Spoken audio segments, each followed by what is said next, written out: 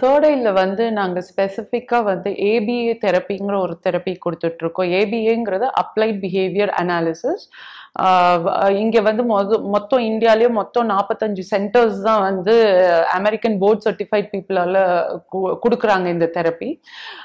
இந்த தெரப்பியில வந்து இது வந்து scientifically proven therapy for autism. அதே மாதிரி scientific principal of learning and மோட்டிவேஷனை வந்து யூஸ் பண்றோம்.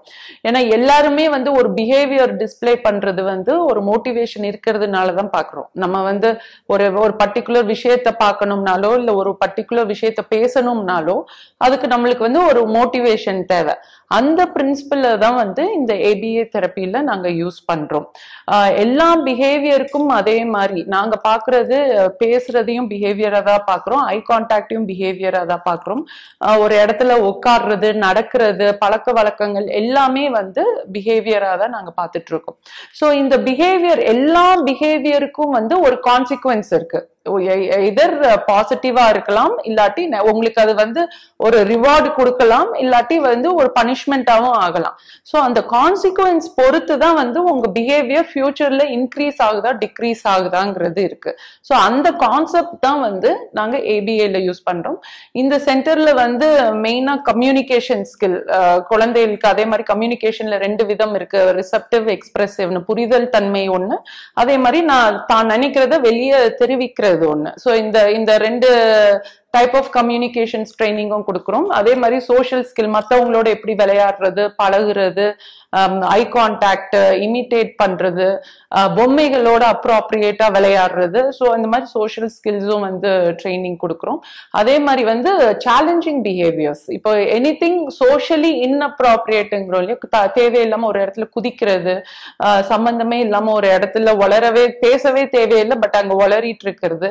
ஸோ அது எல்லாமே வந்து சேலஞ்சிங் பிஹேவியர்ஸ் அப்படிம்போம். கம்யூனிகேஷன் இல்லாத போது அடிக்கிறது, கத்துறது, சத்தம் போட்டு பேசுறது, அது எல்லாமே வந்து சேலஞ்சஸ் அப்படிம்போம். ஸோ அந்த சேலஞ்சிங் பிஹேவியர்ஸை வந்து கம்மி பண்றதுக்கும் அந்த சேலஞ்சிங் பிஹேவியர்ஸை ரீப்ளேஸ் பண்ணி ஒரு அப்ராப்ரியேட் பிஹேவியர் சொல்லி கொடுப்போம். ஸோ அந்த பிஹேவியருக்கும் சொல்லி கொடுக்கும் ஏபிஏ தெரப்பி தான் வந்து வெரி ஹெல்ப்ஃபுல் தெரப்பி.